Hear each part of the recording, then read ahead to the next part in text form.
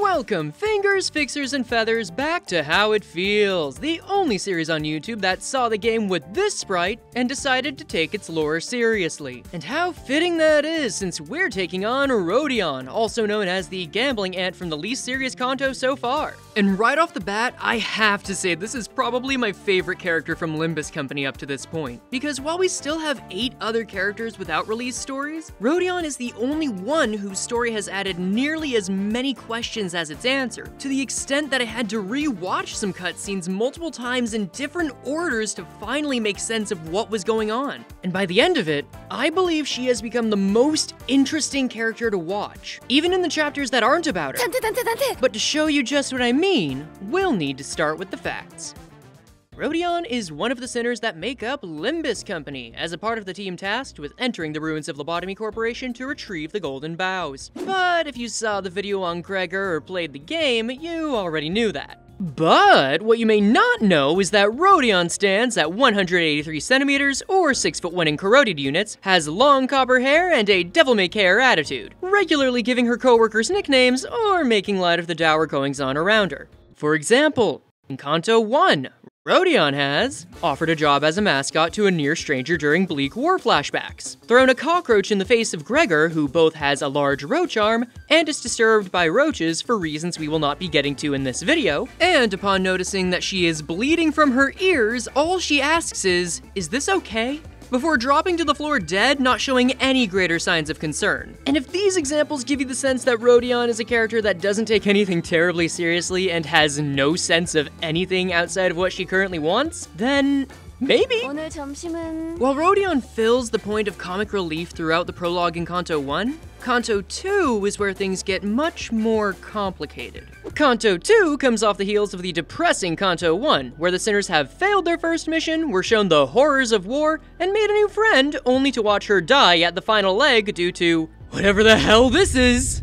And in response to that, their boss, Virgilius, one of the most powerful people in the city, refuses to let them forget that failure, tells them that things will only get harder from here, and that if they fail again, they might be all out of a job. So, knowing who Virgilius is, and witnessing him threaten to kill Dante when they didn't follow an order, Rodion's first response is to say, well hey, you know struggling kids need more attention, right? Which is just a level of sass I aspire to have. But unlike how the previous Kanto had quite a bit to say about Gregor at every stage, a good segment of this Kanto doesn't have much to say about Rodion. And since, you know, this video is called How It Feels to Rodion, and not a chapter breakdown, let's go through a lightning round of all of the events of this Kanto's first half. Number 1. Virgilius continues to berate the sinners until they arrive in District J for the next Golden Bow. Number 2. Faust debriefs the team about how the bow is in a casino and that their plan is to split into 3 groups to cause less suspicion. The sinners head to a pawn shop to meet 2 co-workers that are helping to orchestrate the plan, only to have Don Quixote assault a member of the Ting Tang gang in the name of justice, leading to a full-on war against them, which causes the supervising co-workers to collectively grab their heads, sigh, and begrudgingly accept the new plan of stealing the Ting Tang gang's clothes to impersonate them, and take part in a gamble at the top of the casino between 3 other gangs for ownership of the Golden Bow. Number 4. The Sinners dozen raid the Ting Tang gang's base, this large pagoda surrounded by towers of used cars, and when demanding their clothes are mistaken for an unnamed gang who is known only for their fascination with scents, leading to the Sinners to kill all of them in an effort to avoid having the same reputation as a Tier 3 Twitch sub to a hot tub streamer. Number 5. It is revealed that District J is home to a unique currency called Wish Power, which can affect the luck of those that wield it, the Ting Tang gang having collected a significant amount for the purpose of winning the gamble, which Dante has now been given, and as the team's executive manager, they take this responsibility extremely seriously, before accidentally spending it all on a jackpot immediately after the disguised sinners enter the casino, blowing their cover and dragging them into a fight against security. And lastly, number 6. Sod and Effie, now seeing 2 plans be thrown aside for senseless violence, begin to accept that controlling the sinners is pointless. Faust summing up the events so far by saying, I ought to become a Faust that believes in uncertainty. When the lack of a plan becomes the plan, all variables become constants. So, did you get all that? If not, don't worry. It all boils down to nobody believes in the sinners, they constantly fuck up any plans given, and then they succeed when embracing the chaos they created. So following that trail of chaos, the sinners start making their way up to the second floor of the casino, where they see a man crying about his gambling losses while dancing in mariachi garb and maracas. Which, you know, is a sight I did not think I would see again after my aunt's boyfriend was kicked out of her trailer at Cinco de Mayo and had to ask for a cab fare home. Good times. Which these in fact are, as the syndicate that runs this floor of the casino are the mariachis, who revel in celebration and see gambling purely as entertainment, and insists that any misery must be channeled into dance. Under the threat of death, of course. The sinners, only wanting to pass through, must engage in this custom if they want to move on without violence. I mean, they could keep fighting. You know, clearly they're all good at it, but for the first time, they're surrounded enough to not feel threatened, but you know, they're in a rush and it just feel like too much effort to force their way through. So, who among the sinners are going to step up to the plate? Why, it's none other than Don Quixote, the other blonde one. While it's mostly by default, as every other sinner is terrible at dancing, Sinclair is selected as the tribute to carry the crew for the first time ever, and it makes for what's probably the most beautiful and fun CG that the story has had. Just about everyone depicted having a good time. I mean, look at Hong Lu and Gregor. Look at Versal with his little pan flute. Look at Sinclair with his calm, sad movement, which clearly has some meaning that we should talk about if this were his video! Because all of this is only important due to Rodion's words of encouragement and insight beforehand. Once Sinclair was singled out, Rodion said that he clearly had experience with dance classes at an upper-class school because he walks and talks like a rich person. And when Sinclair looks to her with trepidation asking if he can do this, Rodion, actually screw it, she's Roja from here on out. Roja gives this banger of a line, "Wrong question, Sinclair. This is something only you can do." Being the first real piece of encouragement or significant show of caring she's given to another person throughout this game, even if it's in her own way. And if you like that, then on the third floor, Roja does it again by shielding Sinclair's ears while Ryoshu explains to these really crass gangsters even more crass and horrible ways to dismember a body. Look, this part isn't really important to the story. I just think this little doting dynamic in CG is cute and leaves me wondering whether I want to be with her or be. Hey! Remember how Dante royally fucked up by losing the wish power? Because that's still important. One part of the plan that still remains for the party is winning the gamble between all the gang bosses at the top. And the wish power was going to be used in order to put the odds in the sinner's favor as the Ting Tang gang. But without it, Dante has to go in having no experience gambling due to their amnesia and leave it all to luck. That is, until Roja reveals that she had pilfered wish power from the pawn shop and kept it at her side this whole time. As such, she asks Dante if she can take the role of boss for this part of the mission, which they accept, and Roja goes into the game room alone. And it's here she meets the former scariest boss in the game, an edgy Sephiroth OC, and Sonya.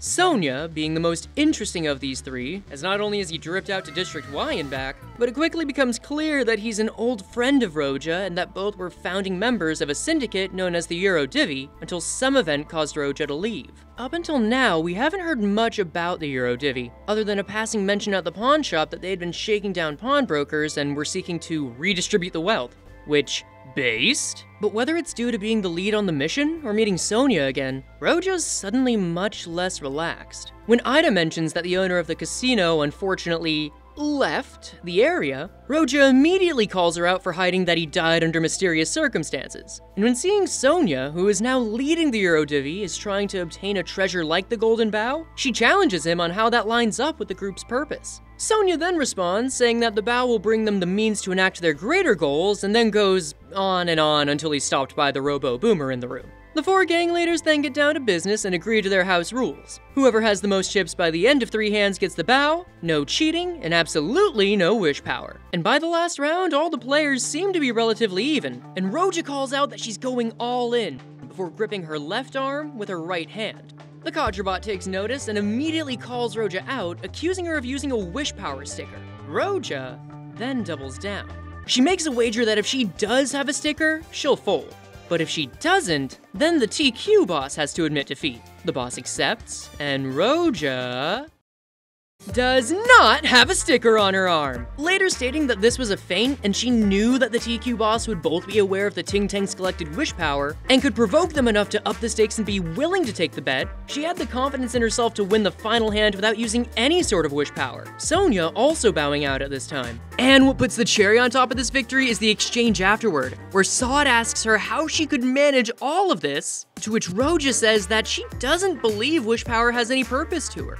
Wish stickers and all that stuff are all just hopes and desires given important sounding labels. But me? I'm different. I've always believed in myself. And as someone with unshakable faith in themselves, it's nothing more than a weird piece of paper. And look, I know I've fixated on this exchange for a while already, but I just love the answer Roja gives when Yi Song asks how she has that kind of confidence in herself. Just think, I'm the most awesome person in the world, so whatever anyone else says is crock shit. Just look how far we've come since the start of this chapter. From being micromanaged to hell and back after a major failure, to running with the chaos and using the group's own judgment for Roja to pull out an absolute win.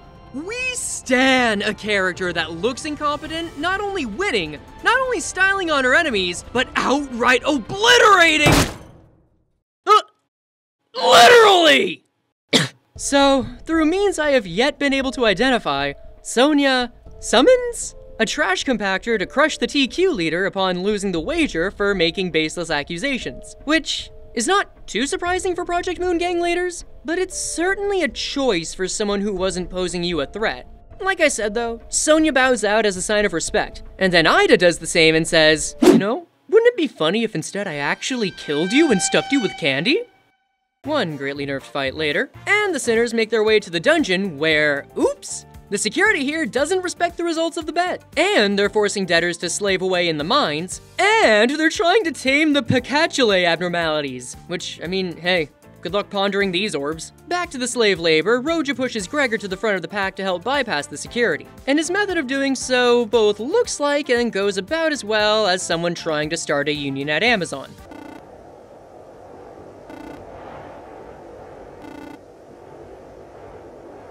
Once it fails, Roja says that all these people were either exploiting or exploited all their lives. So it would take a lot more than just a half-hearted speech to speak to them. And you know, I feel like we should take her word for it. You know, it's not like she might have learned it when working with a certain revolutionary leader. Regardless, the security makes the caged Abnos rise up for just long enough for the sinners to drive them to bite the hand that feeds them, and move on to the next floor where they're greeted by the living embodiment of plastic surgery that serves no purpose to the plot. But this boss is colorful, has a fun design and gimmick, and is named Do you want to get beat? Hurtily? Come on, how can you not love it? Oh, and it also comes in the pink horny version, I guess, if that's your thing. Which, I mean, hey, I get it. But make sure you get your fill, because that's the hottest thing you're gonna see for a while once the sinners get to the Ice Palace, the final floor of the dungeon. And wouldn't you know it, Sonia's here first. Somehow. He found a shortcut, apparently, which makes about as much sense as how he killed the TQ leader, but who cares? More importantly, he confronts Roja, stating how that this ice palace was a confessional manifested only after she entered the floor, and that the frozen people that are in this palace are also manifestations, but of Roja's neighbors. And it's at this point where Roja is thrown off balance and down the memory staircase. We're shown that both Sonia and Roja came from a small backstreets town in District 25, where the people worked, but barely had enough food to feed themselves, let alone pay for the taxes that the local collectors come for on a regular basis. Feeling frustrated at one notorious collector she calls a leech on those around her, Roja and Sonia formed the Euro Divvy, a grassroots group meant to help get food and other resources for the neighborhood. And while Sonia was an excellent speaker to bring more people to their cause, he also advocated for a different kind of action than Roja. While Roja wanted to take direct action to do anything possible to get food, shelter, money, and anything else to their neighbors as soon as possible, Sonia was focused on taking on the larger goal of forming a revolution in the city, which, you know, has about the same chance as a man named Philip ever finding happiness. Come on! And like any HOA owner, Sonia spent his days more on talking than doing until a baby got in the garbage and died. Roja, in turn, looked at all this and asked, "What the fuck?" To which Sonia effectively waved it off with the "it happens" treatment, and that he can't be bothered with the small stuff since he's working towards the greater good. Seeing this place as a farce, Roja took matters and an axe into her own hands, deciding to confront the tax collector to give up some of her coffers to feed the town. And after she refused, Rodion decided to cut into her own coffer and take the money by force, giving her neighborhood a veritable feast for the foreseeable future. At least until life gave them the middle finger, because that tax collector was a friend of the middle, a syndicate who doesn't have any interest in finding out who wronged them, but in making sure people know what happens when someone wrongs them. And what happens is a tower of bodies so high that it would make Jack and Pierre swoon in an instant. And as I'm sure you can put together, Rodion took this as consigning her entire neighborhood to death, which, unfortunately, is accurate. The city is a place where no one person acts alone, so anyone in power, like that tax collector, would be certain to have connections to someone larger than themselves. It's unclear if Rodion knew this before, but she definitely does now. Knowing that her rash action caused the very thing that she worked to prevent, Rodion now carries the guilt of all those bodies on her back, as if she personally stole them, summarizing her feelings in the line, "Since that day, nothing I held truly felt like it was mine. All because of me." And at this low point in her confession, Sonia points out that this was all a matter about waiting for the right time, to which Rodion responds that someone had to do this, so why not her? But Sonia argues that it was only going to be her, because Rodion wasn't doing this for the sake of her town, but for herself. Because high-watching Rodion, who looked down on those neighbors she claimed to love, joined a resistance group to save the town, and then quit when she couldn't become the hero, instead going on a crusade of renegade justice herself. She didn't care about helping others. That's just a byproduct of her being the special kind of person she wanted to be. But that's okay, because Sonia can change that. The Eurodivvy, now that Sonia's done extensive research, traveled across the city to meet countless people, and plotted out how to escape the exploitation of the ruling class, can now put it all into action. The small towns can have huge harvests instead of garnished wages, everyone can choose to study what they wish, and nobody would be at the risk of starvation. The past can't be undone, but things can be changed as if nothing up to this point had ever happened at all. So long as Rodion uses the golden bough she's resonating with to do it. And that idea imprints, both in Rodion's mind and her surroundings. It's so comforting and mesmerizing, something that she would never want to forget. But despite all of that, she refuses. Because as warm as that idea and kind of life would be, Rodion feels like she should stay in this cold for a while longer.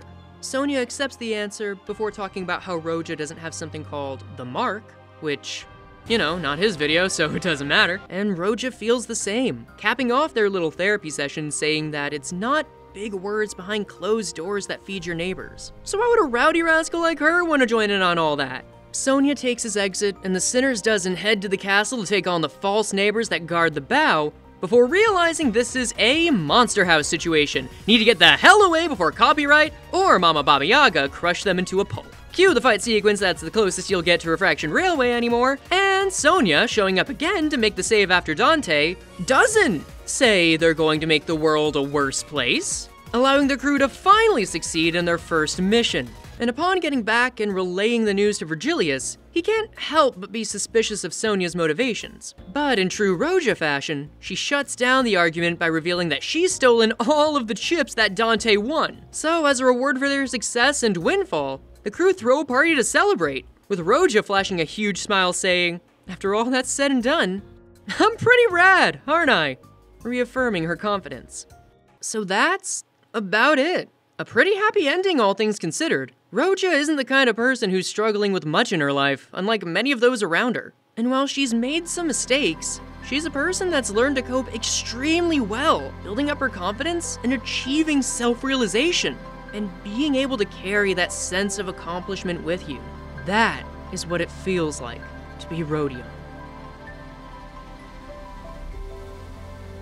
Is what an utter fool would say. Rodion has been a difficult character to pin down. Unlike Gregor, whose actions and motivations are clearly lined up and explained through direct story beats, Rodion's story is sprinkled throughout this entire canto, with there being only 2 scenes that go into deeper detail on her as a person. Compare that to the 7 scenes we're given for Gregor in the Canto 1 dungeon alone, and it's easy to come away from Canto 2 thinking of this as a simple, lighthearted comedy with themes of guilt and social uprising thrown in. So I decided to watch all the cutscenes a second time, And doing that painted Roja in a very different light. Because while there are more details in this kanto than can reasonably be kept in one video, one part I left out was at the very end of the last cutscene, where when giving her last line, we see there's a flash of distress in her eyes that's instantly covered up by her regular jovial attitude. Throughout the kanto, we get to see how Roja's confidence, people skills, and swagger carry her throughout all she does. Whether it's from convincing Sinclair to dance for the mariachis, taking point in the gambling match against the other syndicates, or see through Sonia's offer to make a more perfect world. And the story happens to agree with this, showing several times that Sonia, in a few words, is a sanctimonious piece of shit. Remember early in the story where the Eurodivy were shaking down pawnbrokers? Roja brings this up to Sonia when they meet, but Sonia doesn't even acknowledge the question, likely having this play into the acceptable losses idea that his philosophy will abide by. And when diving into Roja's backstory, it only makes sense that she wouldn't only see through this, but be driven to action after one of her own neighbors died, causing the series of events that would forever etch a weighty guilt into her conscience. So, what's a person to do about it? Well, if you're Roja, you run. You get away from the old town, learn to survive using your own street smarts, social skills, and gambling hustle, and find and take everything you can. Just because your own neighbors can't enjoy the good things in life anymore, why shouldn't you? And you tell yourself that, and you survive. And you tell yourself that, and you embrace hedonism, and you tell yourself that, and you tell yourself that. But no matter what, nothing I held truly felt like it was mine. All because of me. And when you tell yourself that, you make this look. This smile that acknowledges that you've been running for so long, that you're tired, but still so afraid of directly seeing what you've done to those you love. Even the final combat of this dungeon being a reflection of running as the only option. So when she's shown a caricature of what could have been, it's not only tempting, but insulting. Immediately after Roja confesses her own sin, Sonia insists that she cannot rewrite the past, but then shows Roja's memories, this time painted over with all the promises that he's made and the rose-colored life they could be living if she would just take his hand, contradicting himself almost immediately. But again, Roja sees through this false paradise, despite this guilt. And, not unlike someone who got stuck with the one guy at the party who will just not stop talking, she rejects the offer, showing that despite her mistakes, she knew Sonia would not make the right call. And that strength to refuse a paradise, to stay firm to what you believe in, I think that would be so beautiful. If it wasn't absolutely wrong and Sonia was actually right, because if we look back at Kanto 1, we can see that Kreger's visions of the Smoke War were not based on pure facts, but of his own memories mixed with his emotions. And since this is the same situation as Roja, we can safely say that Sonia was not controlling the scenes displayed, but that they were simply Roja's interpretations of his words, as if she was ignoring how Sonia said the past couldn't be overwritten. Because unlike Roja, Sonia is thinking in a much more calculated manner to accomplish a much more meaningful goal. Instead of only ensuring someone can eat for a day or two, Sonia has taken extensive time to build up resources so that those who need to can eat forever. And while the Eurodivy has shaken down pawnbrokers for money, they haven't gone so far as a tax collector to take from people's homes, nor take on an enemy they couldn't safely defeat. And to illustrate this, let's look back at the end of the card game.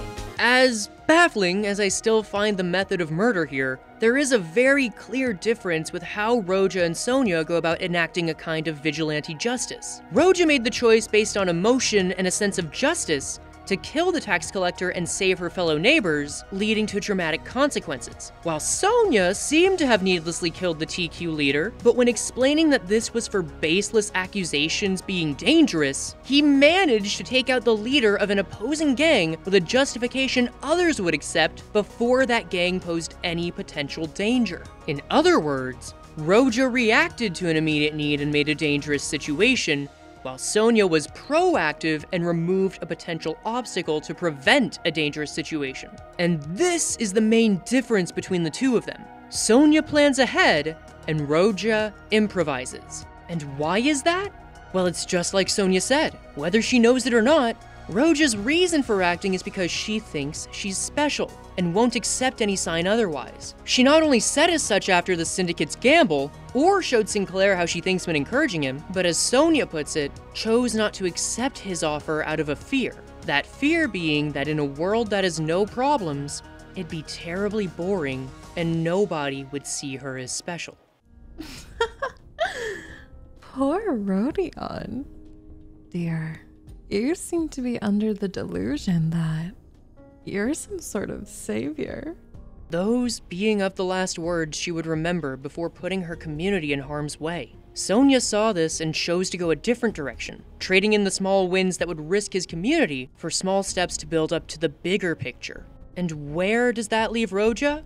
As a runaway, trying to satisfy her ego with this lifestyle, always on a breaking point should it not be fulfilled. And doesn't that remind you of someone else? Someone who was obsessed with being a savior for the masses, deluded to the extreme, but when given the opportunity for peace, would break and cause havoc in the worst way possible? That's right, Roja's character is on par with the Queen of Hatred, which confirms we're getting that as her VOV ego move. Let's go!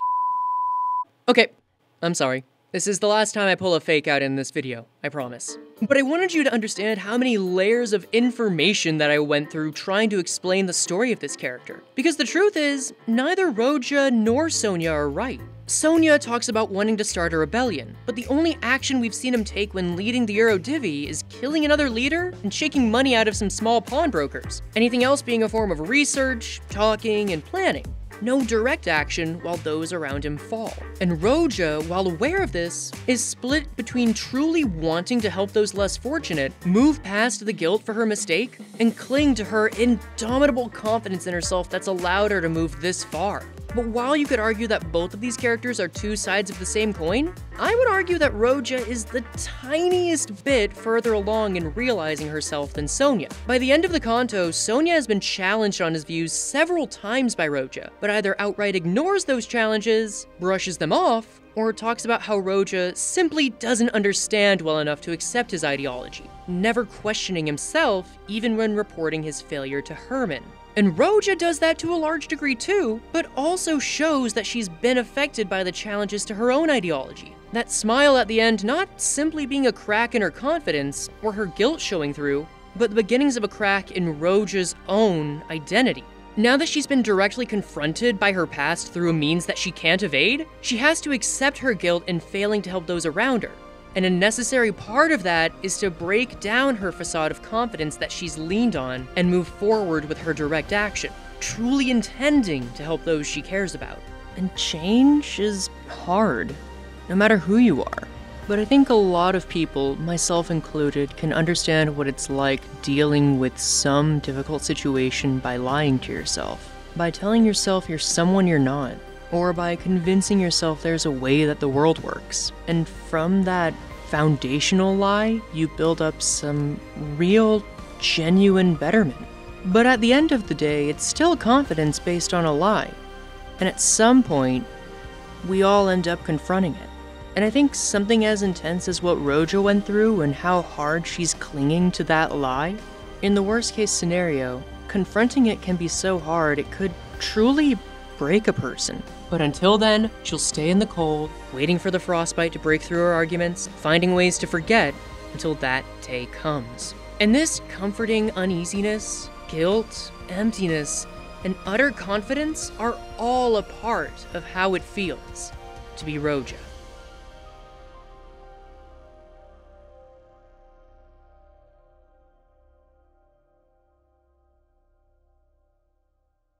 Fingers, fixers, and feathers, thank you so much for watching this video. As you may have guessed, this took quite a bit of work to simply understand, let alone edit together. And while I see this channel as having a long way to go in general, I felt like it was time for me to set up something a little bit extra to help keep the videos going. So if you like my videos and want to support making more of them outside of referring my editing services, I now have a Patreon linked in the description, where any patron will have their name shown as a supporter at the end of the video and can get early access to new videos, as well well as behind the scenes info, some of the tools I use to make these, and tips about how you can make your own. And over here, expect some weekly uploads for a while, but now that we've had an episode 2 come out for this Limbus series, I think it's time for me to start an episode 2 of something else. Until then though, take care goons, check you later.